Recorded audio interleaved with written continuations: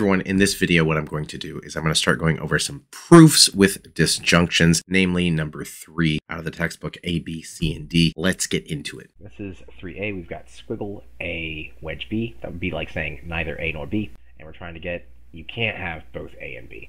So these are the rules that we've got in play at this point. And again, can I do arrow out? Can I do monotones? Can I do double arrow out? Can I do double arrow in? Can I do and out? Should I do and in? Should I do double negation? Should I do wedge in? Can I do wedge out? And then these three are all can and shoulds, and then these are in emergency scenarios. Like I can't do any of the above. I can go for an arrow. I can't do any of the above. Efficaciously go ahead and provisionally assume the opposite of your goal. So there are some things that we can do here with line 1. Like if I'm going down the list, we could do double negation. That doesn't look like it's going to be helpful. I could wedge something random in. I could say all of this or C. That's not going to be helpful. I could do these three, like De Morgan's Law. Like it might seem like, oh, I should do De Morgan's Law here. Like let me take A, B, turn it into an and then flip all the slots. I get squiggle A, dot squiggle B. That would be De Morgan's Law on line 1. That's not that. Those are not the same thing. So that's not really helpful there. Looks like it would be. That would be something definitely to consider. So if I go down this list, the first thing we can do is actually indirect proof. So let's provisionally assume the contrary of our goal. We're trying to get squiggle A and B. What are we going to do? We're going to take A and B as a provisional assumption for an indirect proof. So we're trying to get any contradiction, any two contraries, and stick them together. So if we go down the list now, what can we do? I can't do stuff with arrows, can't do stuff with double arrows. There is a dot though. Let's go ahead and break that down. Really, we only need one of them to do stuff with. That's and out on line 2 for both. And then we can actually use either one of these to accomplish what we need to do. So when you're trying to build a contradiction, see, like, are there squiggles that you already have? Yeah, I got squiggle A wedge B. I'll look and see, could I build the opposite or the contrary of that? So if I've got squiggle A wedge B, could I build A wedge B? Yeah, and I have 2 ways to do it. So in line 5 here, I can get A wedge B, and I can do it 2 ways, and I don't care which one you do here. We could add a B onto A, in which case that would be a wedge in line 3, or we could add an A onto B, and that would be wedge in line 4. I could just put a 4 here instead. So either way, you're good. The way wedge in works is you say, what did you add it on to? So you have a choice here. You can say you added the B onto A, or you added the A onto B. I don't care which. What this says is I added the B onto A. I added it onto line 3. Great. Now look at line 5. It is the contrary of line 1, which means we got our contraries. We just need to make a contradiction. So we say A wedge B and squiggle A wedge B. And that's and in line 5 and line 1. And contradiction is complete, which means we can zoom out and say, yeah, squiggle A dot B is true, because if the opposite were, it would lead to contradictions. And thus 3A is done. 3B, we've got C arrow D dot E arrow D. Our one and only assumption, we're trying to get C wedge E arrow D. Okay, so let's go down the list. Arrow outs that we can do, no arrows not in parentheses. Arrow outs, motostone's not a thing. No double arrows involved. Dots not in parentheses, yep. So let's break that down. That gets us 2 things.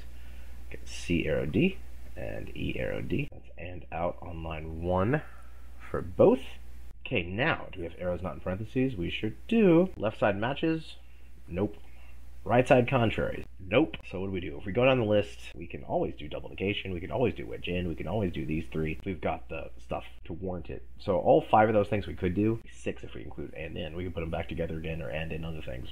None of those are viable options right now, in the sense of them being efficacious. They don't lead anywhere. So what should we do? Is our goal an arrow? Yep. So we provisionally assume this, and the goal is we want to get D. So now, let's go down the list. Arrow out. Still, we don't have them by themselves. The letters are there, but we don't have these by themselves. Motostones, no. Double arrows, no. No dots to take apart. We already did that. We could do this one. Doesn't go anywhere. We could do this one. It doesn't go anywhere. We could do this one. It doesn't go anywhere. Can we do this one? Now, this is a newer move, so I want to remind you of the way it works. What you want to look for when you see this are 3 things for wedge out. First of all, do I have an or of either kind? Do I have an inclusive or exclusive? Either one. And then I want to look for 2 more things. Do I have one of the or parts on the left side of the arrow? And do I have one of the other or parts also on the left side of the arrow? So that's what we're looking for when we're looking for wedge out. Now, since this is new, that's why I'm kind of zooming in on this one. But look, do I have an or? Yes. Is one of its or parts also on the left side of the arrow? Yes. Is its other or part also on the left side of an arrow? Yes. So what does that mean? Well, two possibilities. If the results are dissimilar, that means I can put them together as a wedge. Okay, if they're dissimilar, that is, if I had two different things, I could put them together as a wedge. Are these two different results here? They are not. So the way it works in that situation, the things on the right sides are the same. I can just say that thing. Now, there's a certain sense in which it's this or this. But if I say like something like, today's Wednesday or today's Wednesday, guess what? Today's Wednesday. That's what it means. If you got an or statement and you got one of the or parts, that technically that's a disjunct. In this case, the sinistral disjunct is also an antecedent. That means the left or part is also on the left side of the arrow. The dextral disjunct, the right part of the or, is itself also an antecedent on another conditional statement. That is, it's also on the left side of another arrow. If the results are the same, you can just say the results. You can say, yeah, wedge out, and then what I do there is I cite where was the wedge, where was the left or part on the left side of an arrow, and where was the right or part on the left side of the arrow. And bam, there you go. So what we're going to do is just do that here. Look, so what we can get is we just plug the rule into this. And so here, what corresponds to A wedge B? Well, our or is C wedge E. What corresponds to this? C arrow D. What corresponds to this? E arrow D. So what's the right side of the arrow for both? D, which is what I get. D. How did I get it? Wedge out, and now I just fill in the parts as they fit. Now you can put the numbers in whatever order that you want, but I like to do it in this order. Where was the or that I used? Where was the disjunction? Line 4. Okay. Where was the left or part also on the left side of the arrow? Line 2. Where was the right or part also on the left side of the arrow? Line 3. And bam, so for wedge out, you always need 3 things. Bam, bam, bam. By the way, we were trying to get D, remember? We got it instantly. Bam. So what we can do is we can zoom out immediately and say, yeah, if you got C wedge E, you can get D. Arrow in, 4 through 5. It's still 4 through 5. I know it looks like it should be 4, 5. It's still 4 through 5 because that's the way airlines work. But this problem is done. 3B is good. 3C is basically 3B in reverse. We got C wedge E, arrow D, and we're trying to get C arrow D dot E arrow D. Now notice, what we're trying to solve for is a dot, which I've told you before, and this still holds, 99% likelihood last move is going to be an and in. It will be an and in. So knowing that, let's go through the motions. Arrow here, left side match, nope. Right side contrary, no double arrows. And out, and in, nope. Double negation, can, but let's not. Wedge in, can, but let's not. This is not an option. Some of these are options. We could do a material implication, we could do conjunctive conditionality. There's no reason to do that. If it adds a bunch more squiggles and it looks messy, it's not worth doing. Here's what I mean by that. Like conjunctive conditionality, how do you change? You could change this arrow into a dot. And so we could say outside, C wedge E, dot, squiggle D. There you go. Conjunctive conditionality on line 1. I don't see this leading anywhere helpful. So that's why I don't want to do it. It's something that we could do. It's not wrong. But you saw that just added a bunch of squiggles that I don't want to deal with. Is our goal an arrow? No, not exactly. Our goal is a dot, and I told you our last move was going to be an and in. So what would it be an and in of? This and this. And so we've done ones like these before. So what I need, 50% of what I need is C arrow D. And also 50% of what I need would be E arrow D. Now I don't have either one of these, but they're both arrows. So I think you know how we're going to proceed.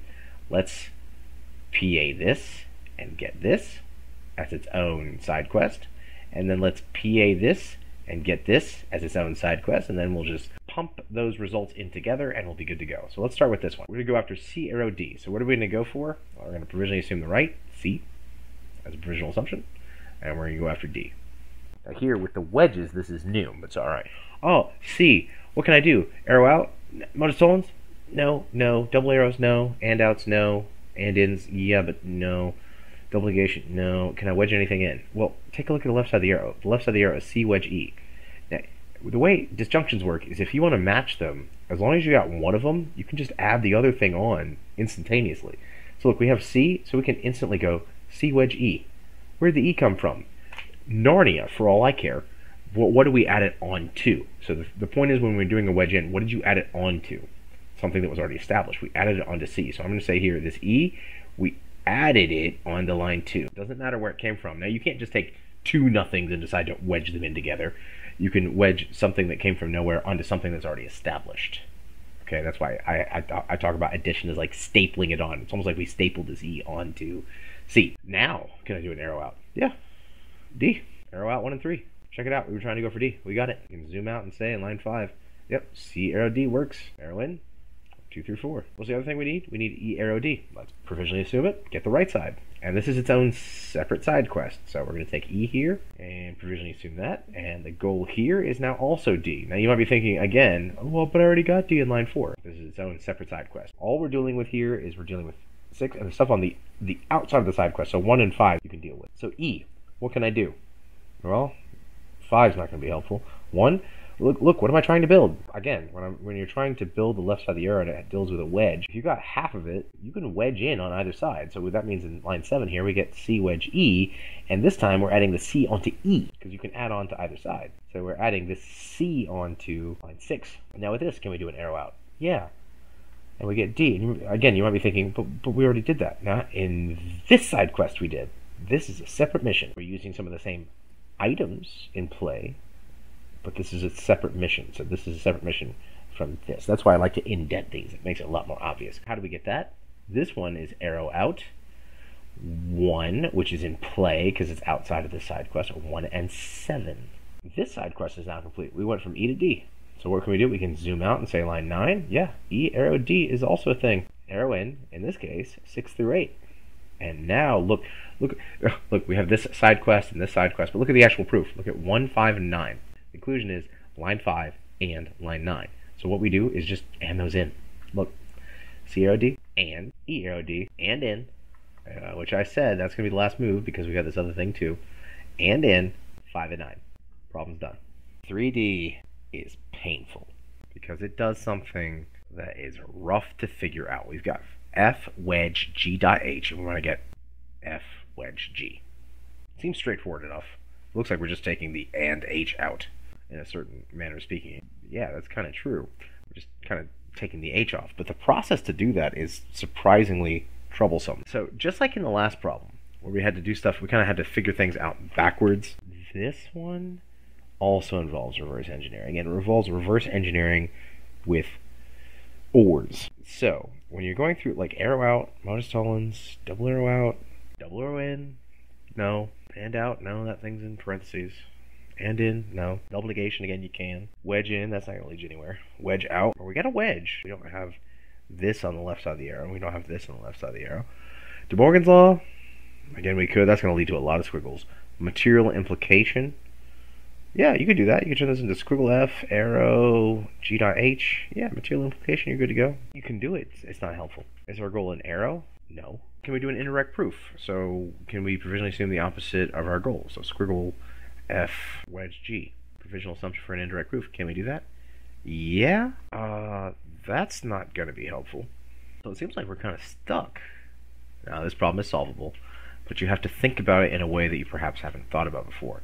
The thing I want to focus in on is when it seems like nothing is viable, like it doesn't seem like anything's going to go anywhere, look and see, are one of the pieces that I have to start with, is it an OR? Yes. So this is kind of a new thing to think about. Do I have an OR? I do. Now, if you've got an OR and you can prove that you can construct a wedge out from it, you're good. Now you might be thinking, well, I don't have this on the left side of the arrow. I don't have this on the left side of the arrow. Well, that's okay, because think about this pattern. So one of the redundant wedge out pattern is this.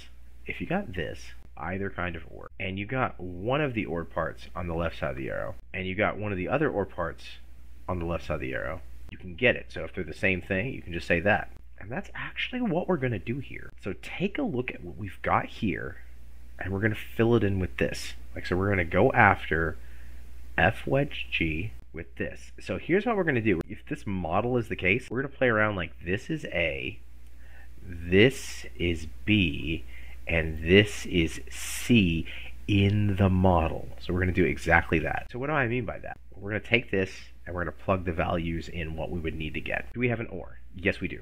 So what I'm going to do is I'm going to mirror what this would look like in this problem. We have an OR. We have F wedge G dot H. Following this pattern, if this corresponds to this, what would A arrow C correspond to? Well, it would be the left side of the OR, arrow, the thing you're trying to solve for. So what would that be? F arrow F wedge G. Now again, this is the mirror of this. It's the left side of your OR, arrow, the thing that you want to get. Now what I want to figure out is what would this correspond to? So this would be, what's the right side of our OR, G dot H, arrow, what's our goal? F wedge G.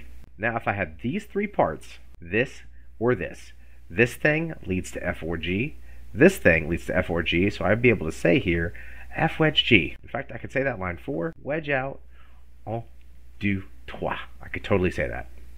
Now, do I have this? Yeah. Do I have either one of these? No. But what are they?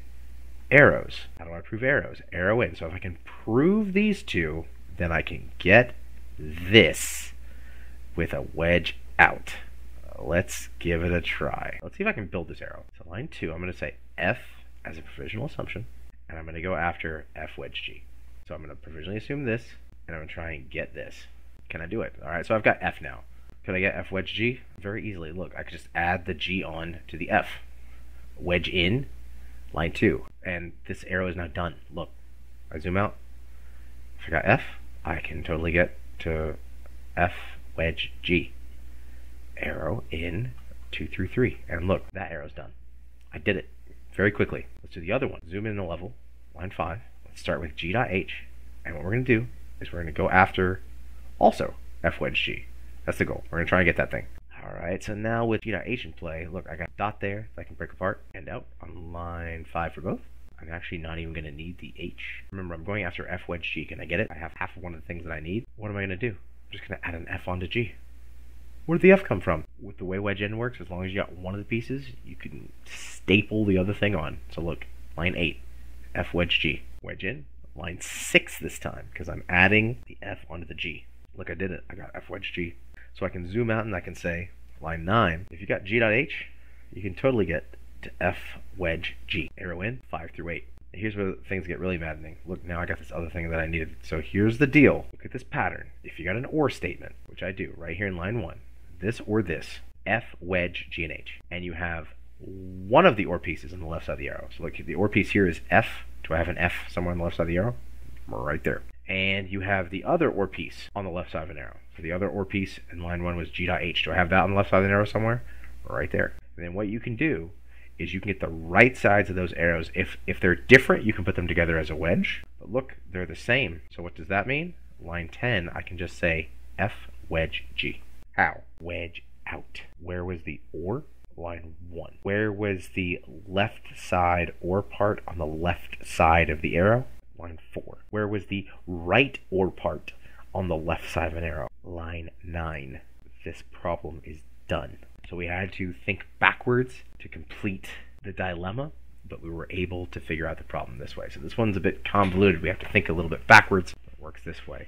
That was starting our foray into doing some proofs with disjunctions. What I'm going to do in the next video is work on some additional problems dealing with proofs with disjunctions. See you next time.